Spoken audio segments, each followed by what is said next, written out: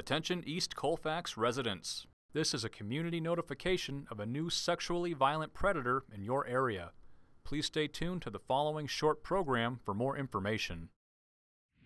Hi, I'm Technician Ron Hackett with the Denver Police Department.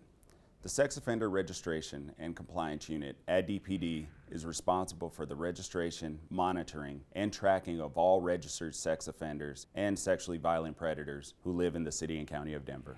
Here's a brief history of sex offender legislation in Colorado. Our state laws trickle down from federal government mandates. In 1994, we had the Jacob Wetterling Act, which mandated that states would establish a sex offender list. Megan's Law of 1996 said that the public would have access to those sex offender registration lists. The Pam Lichner Act of 1996 stated that some offenders might have to have lifetime registrations. And the Adam Walsh Act of 2006 unified sex offender laws across the country.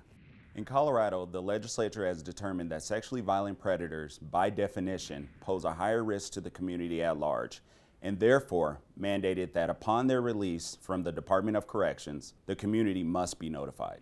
Sex offender notification in Colorado happens in two ways. The first is passive and ongoing through the sex offender registration process, which is a list maintained by local police departments. The second way is active, via community notification for those offenders determined to be sexually violent predators by the courts or by the parole board. Most sex offenders in Colorado are supervised by the criminal justice system in our communities. Most sex offenders engage in crossover behavior, which means they may have been arrested for one type of crime, but be apt to commit another. Many sex offenders have no criminal history at all prior to their arrest. There is no typical sex offender, but all tend to be deceptive, manipulative, and secretive.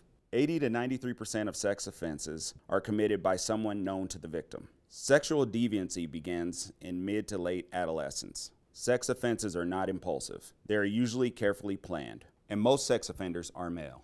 The community has a vested interest in helping offenders to be successfully managed in the community. Sex offenders have the same need for housing and employment as any other citizen. Any citizen who uses sex offender information to harass, threaten, or intimidate an offender will be subject to criminal prosecution. There are approximately 16,500 registered sex offenders in the state of Colorado.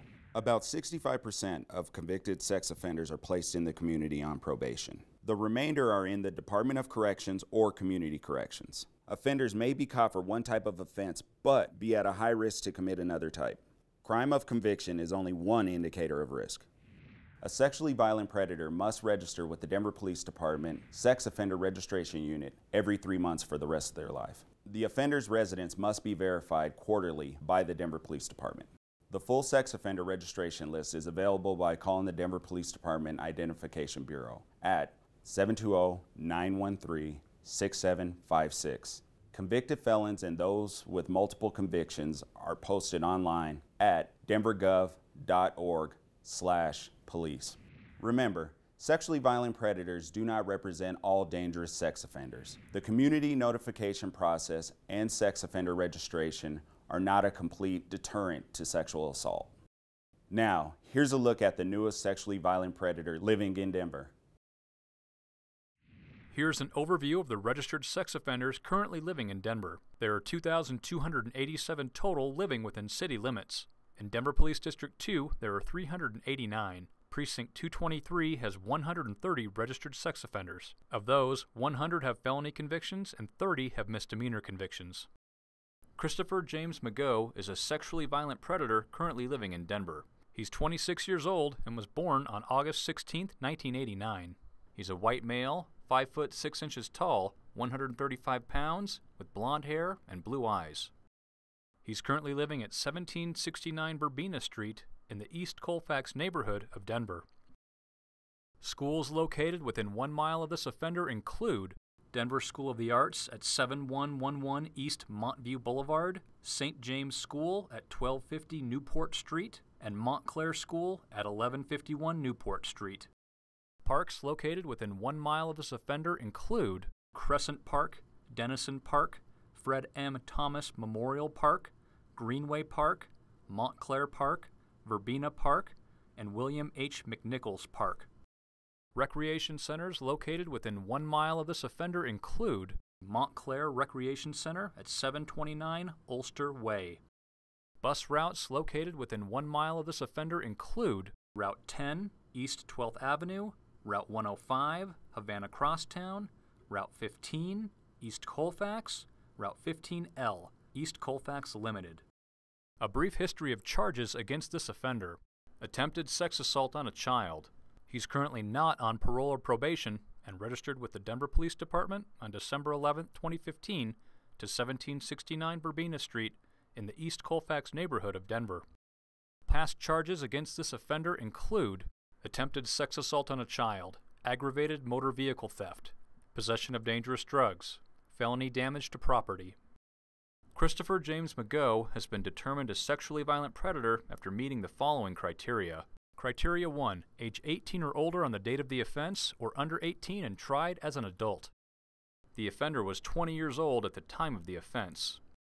Criteria 2. The crime must have been committed on or after July 1, 1997 and convicted on or after July 1, 1999. Crimes include sexual assault, felony unlawful sexual contact, sexual assault on a child, sexual assault on a child by a person in a position of trust. The offender was convicted on December 17, 2009 for attempted sex assault on a child. Criteria 3. The relationship to the victim was one of the following. Victim was a stranger to the offender, or the offender established or promoted a relationship with the victim primarily for the purpose of sexual victimization. The victims were two 14-year-old females. The offender was known to the victims. Criteria 4. Positive results are the passing of a risk assessment instrument administered by probation parole staff and a qualified treatment evaluator. Positive results include an assessment for the presence of a mental abnormality, a level of denial regarding the offense, treatment appropriateness and motivation, presence of sexual deviant interests. The offender was evaluated by Denver District Courts with positive results, determining him to be a sexually violent predator.